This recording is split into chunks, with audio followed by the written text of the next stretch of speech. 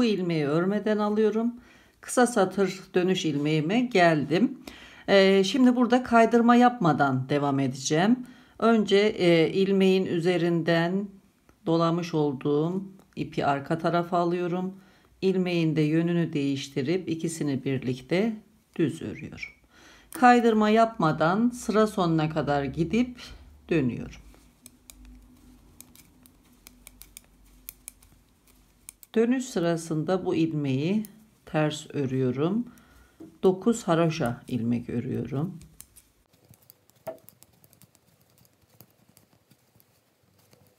İp arkada, kenar ilmekleri örmeden alıp dönüyorum.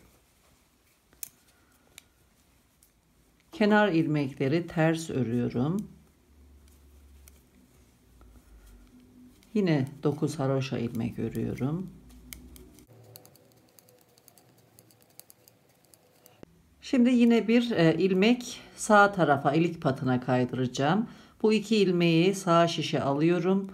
Bu ilmeği önden alıyorum. Diğer ilmeği arka taraftan alıp haroşa örüyorum. Bu ilmeği yine örmeden alıyorum. Sıra sonuna kadar devam ediyorum. Burada şimdi kol ilmeklerini eksilteceğim.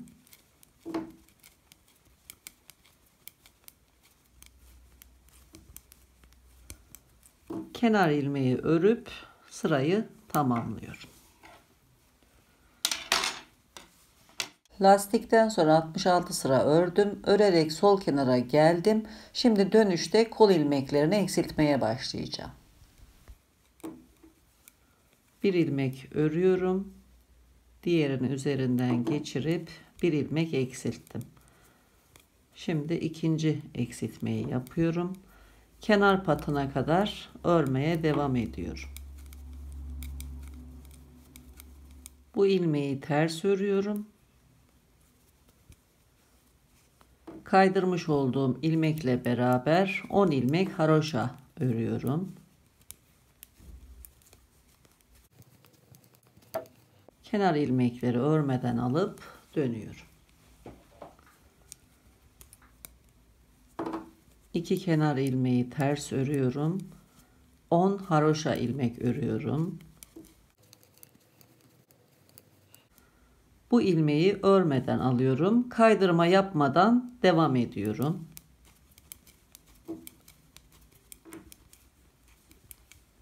Kol evine geldim. Bu ilmeği örmeden alıyorum. Dönüyorum. İlk ilmeği bu ilmeğin içinden geçirerek eksiltiyorum. Bir ilmek de örüp eksiltiyorum. 2 ilmek daha eksilttim. Kenar patına kadar devam ediyorum. Bu ilmeği ters örüyorum. 10 ilmek haroşa örüyorum. İpim arkada, kenar ilmekleri örmeden alıp dönüyorum. Pat kenarında bir ilmek daha kaydıracağım. İlmek kaydırmaları ben 3 sıra ördükten sonra 4. sırayı örerken yapıyorum artık arkadaşlar. Yakanın çok fazla geniş olmaması için. Eğer siz biraz daha geniş isterseniz ilk 2 sırada bir yaptığımız kaydırmaları 1-2 defa daha yapabilirsiniz. Şimdi bir kaydırma yapıyorum. Devam ediyorum. Kenar ilmekleri ters örüyorum. Haroşa ilmekleri örüyorum.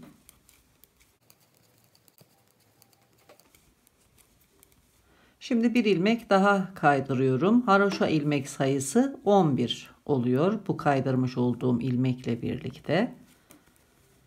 İlmeği örmeden alıyorum.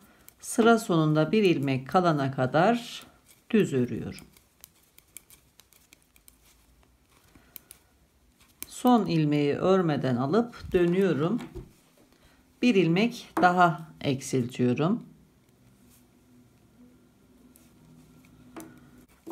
Kenar patına kadar örüyorum. Bu ilmeği ters örüyorum. Kaydırdığım ilmekle birlikte 11 haroşa ilmek örüyorum. Kenar ilmekleri örmeden alıp dönüyorum.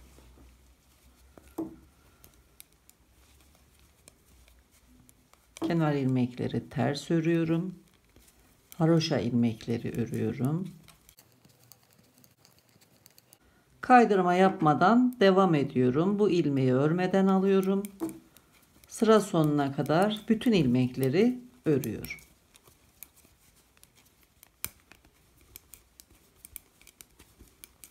Son ilmeği de örüyorum, dönüyorum. Dönüşte bir ilmek eksilteceğim. Son kol ilmeği olacak eksilteceğim. Bu ilmeği örmeden alıp devam ediyorum.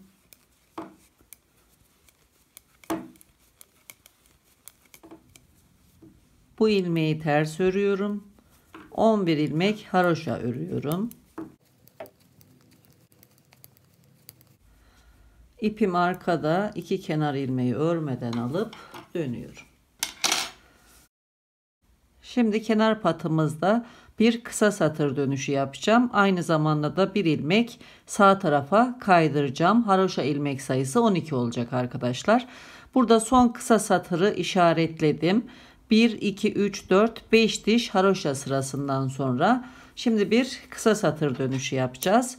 Önce kaydırmamızı yapacağız. Kenar ilmeklerini ters örüyorum. 11 haroşa ilmek örüyorum. Şimdi bir ilmek sağ tarafa kaydırıyorum. Haroşa ilmek sayısı 12 ilmek oluyor arkadaşlar. Bu ilmeği örmeden alıyorum. İpim arka tarafta. Bu ilmeği de alıyorum, dönüyorum. Kısa satır dönüşü yapıyorum. İpi arkaya alıp ilmeğimi tekrar sağ şişe alıyorum. Bu ilmeği ters örüyorum. 12 ilmek haroşa örüyorum. İpim arkada, kenar ilmeklerini örmeden alıp dönüyorum. 2 kenar ilmeği ters örüyorum.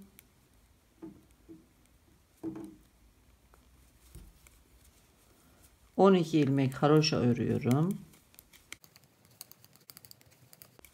Bu ilmeği örmeden alıyorum. Burada dolamış olduğum ipi ilmeğin üzerinden aşırıyorum. İlmeğimin de yönünü değiştiriyorum. İkisini birlikte düz örüyorum. Sıra sonunda bir ilmek kalana kadar örüyorum. Son ilmeği eksilteceğim. Bu ilmeği örmeden alıp dönüyorum. Kol evinde son ilmek eksiltmeyi yapıyorum. Bundan sonra düz örmeye devam edeceğiz. Bir ilmek eksilttim.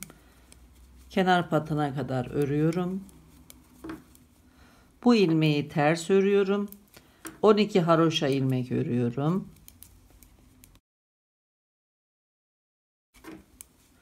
İpim arkada, kenar ilmeklerini örmeden alıp dönüyorum. Burada son kısa satır işaretimi en son yapmış olduğum kısa satıra yerleştiriyorum. Evet arkadaşlar, bundan sonra kol kenarında ilmek eksiltme yapmıyorum. Toplam 6 ilmek eksilttim, aynen arka bedende olduğu gibi. Buradan sonra kol evinden düz örmeye devam edeceğiz.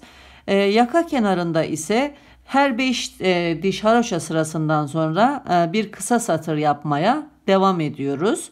İlmek kaydırmayı ise 3 sıra örüp 4. sırayı örerken yapacağız arkadaşlar. İlmek kaydırmada burada 19 ilmek kalana kadar düz ilmeklerimiz, kaydırma işlemine devam edeceğiz. Kaydırma işlemi bittikten sonra istediğimiz uzunluğa gelene kadar düz örüyoruz burayı arkadaşlar. Kaydırma işlemlerinin sonuna kadar örüyorum. Daha sonra tekrar birlikte çalışacağız. Son kaydırma işlemini yapıyorum. 2 ilmek alıyorum. Bu ilmeği önden, kaydıracağım ilmeği arka taraftan alıyorum ve buradaki ilmek sayısını 19'a tamamlıyorum haroşa ilmeklerin. Bu ilmeği de örmeden tekrar şişime geçiriyorum. Burada ilmek sayısı 2, 4, 6, 8, 10, 12, 14, 16, 18, 19 ilmek. Bu sırayı tamamlayacağım. 3 sıra daha ördükten sonra omuz ilmeklerini eksiltmeye başlayacağım. Kol evinden itibaren 40 sıra ördüm. Santimetre olarak da ölçüyorum. 13 santimetre. Şimdi omuz ilmeklerini kademeli olarak eksilteceğim.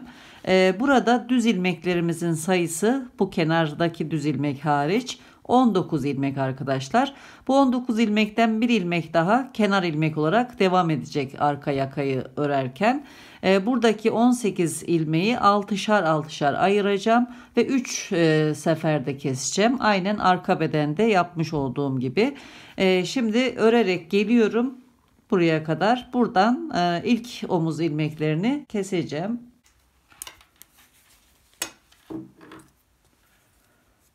İki kenar ilmeği ters örüyorum.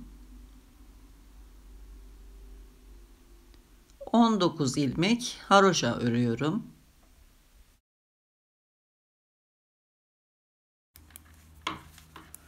Bu ilmeği örmeden alıyorum. Düz ilmekleri sıra sonuna kadar örüyorum. Sıra sonundaki kenar ilmeği ters örüp dönüyorum. 6 ilmek eksiltiyorum. 1 2 3 4 5 6 örmeye devam ediyorum. Sıra sonuna kadar örüyorum.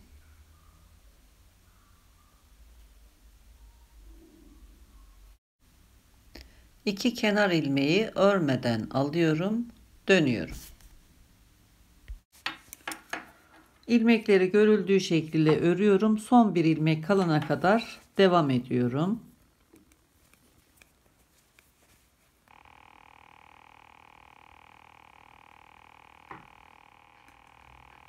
Sıra sonunda bir ilmek kaldı. İpimi öne alıp bu ilmeği örmeden alıp dönüyorum. İkinci kademeyi keseceğim. 2, 4, 6 ilmek tekrar kesiyorum. Bu ilmeğin içinden ikinci ilmeğe geçiriyorum. Bir ilmek eksilttim. 2 3 4 5 6 sıra sonuna kadar devam ediyorum.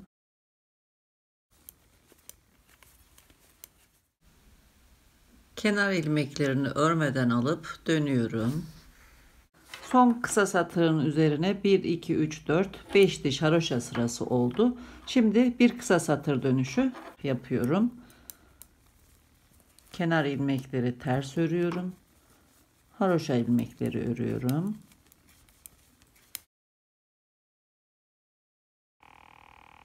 Bu ilmeği ve yanındaki ilmeği örmeden alıp dönüyorum.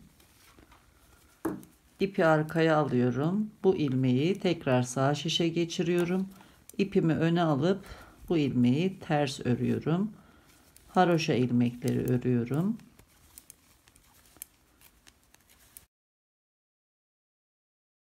Kenar ilmekleri örmeden alıyorum, dönüyorum. Kısa satır işaretimi buraya takıyorum.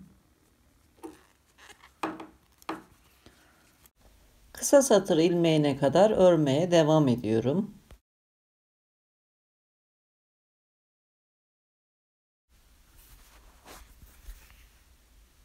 Bu ilmeği örmeden alıyorum.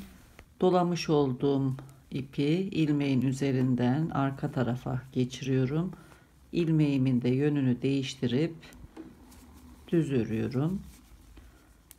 Son bir ilmek kalana kadar devam ediyorum.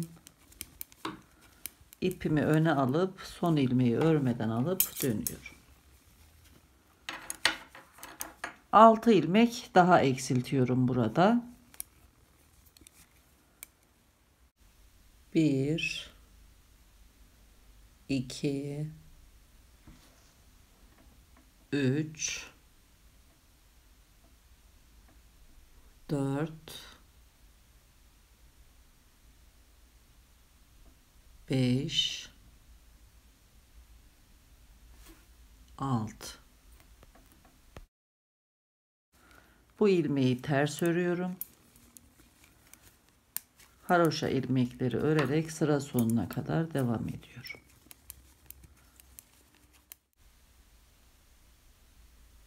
Bu iki ilmeği örmeden alıp dönüyorum.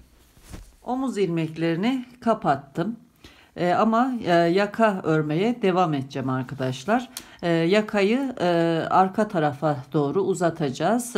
Ördüğüm fazladan yaka arka bedene dikilecek daha sonradan. Burada 2 kenar ilmeği bıraktım. 2 tane düz ilmek arttı. Bu 2 ilmek de aynen bu kenardaki 2 ilmek gibi yaka boyunca örülmeye devam edecek arkadaşlar. Şimdi bir gidiş bir de dönüş sırası yaptıktan sonra yaka kenarında kısa satır çalışmalarına başlıyorum. Arka yakada daha sık kısa satır çalışması yapacağız. 2 diş haroşa sırası arayla kısa satırlar çalışacağız arkadaşlar. Şimdi kenar ilmeklere kadar örelim.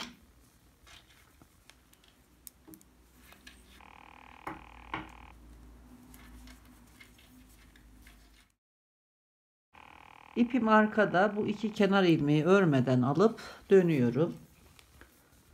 Arka tarafta ters örüyorum. İkisini de. Sıra sonuna kadar haroşa ilmekleri devam ettiriyorum.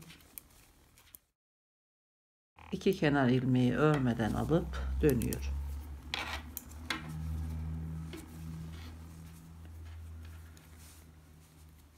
Arka yakada bir diş haroşa sırası ördüm. Şimdi örerek buraya kadar geliyorum. Kenar ilmekleri ters örüyorum. Haroşa örmeye devam ediyorum.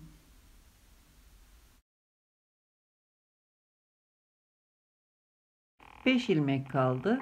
İpimi öne alıyorum. Buradan bir ilmek alıp ipi etrafında dolayıp dönüyorum. İlk kısa satırı çalışıyorum. Tekrar ilmeği sağ şişe alıyorum.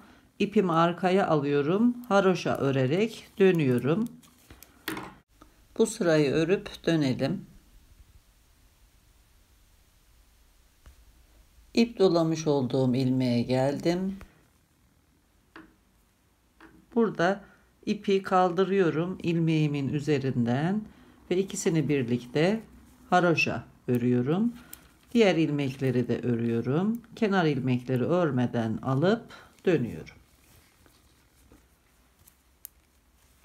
2 kenar ilmeği ters örüyorum. Haroşa örmeye devam ediyorum. 2 kenar ilmeği örmeden alıyorum. Dönüyorum. Buraya bir işaret takıyorum kısa satırı belirtmek için. Kısa satırımızın üzerine bir diş haroşa sırası ördüm. Bir diş haroşa sırası daha örelim. İkinci kısa satırı çalışacağız. Devam edelim.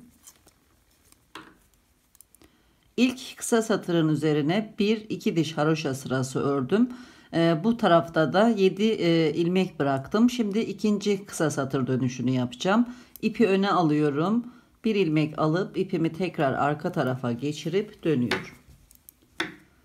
İkinci kısa satırda 7 ilmek bırakıp döndüm. İlmeğimi tekrar sağ şişe alıyorum. İpimi arka tarafa geçirip haroşa örmeye devam ediyorum. Sıra sonuna kadar örüp tekrar kısa satır dönüş ilmeğimize gelelim. kısa satır ilmeğine geldim. Burada ilmeğimizin üzerinden ipi geçiriyorum. İkisini birlikte haroşa örüp sıra sonuna kadar devam ediyorum. Kenar ilmeklerimi örmeden alıp sırayı tamamlıyorum. Bu şekilde arka yakada kısa satır dönüşleri yapıyorum. İlk kısa satırı 5 ilmek bırakıp dönüyorum. Üzerine 2 diş haroşa sırası örüyorum. Bu sefer 7 ilmek bırakıp kısa satır dönüşü yapıyorum. Tekrar üzerine 2 diş haroşa sırası öreceğim. Yine 5 ilmek bırakıp bir kısa satır dönüşü. Tekrar 2 diş haroşa sırası örüp 7 ilmek bırakıp bir kısa satır dönüşü yapacağım. Bu şekilde toplam 6 kez kısa satır dönüşleri yapacağım ve arka yakanın örme işlemini tamamlayacağım. Sağ ön bedenin örme işlemini bitirdim. Arka yakayı ördüm. Burada 6 defa kısa satır dönüşleri yaptım. Her kısa satır dönüşü arasına 2 diş haroşa sırası bıraktım. En son yapmış olduğum kısa satırın üzerine de bir diş haroşa sırası ördüm. Düz örerek gelip sol tarafta örme işlemini bitirdim. Burada bir miktar ip ayırıp ipimi keseceğim. Ayırmış olduğum ipi de yakayı dikerken kullanacağım arkadaşlar. Yakamızı kapatmıyoruz. İlmeklerimizi bir ilmek tutucuda bekletiyoruz. Sol ön bedenin örme işlemini tamamladıktan sonra dikerek birleştireceğiz. Yine yakamızın uzunluğu da santimetre olarak 7 santimetre arkadaşlar. Şimdi sol ön bedenin örme işlemine geçiyorum.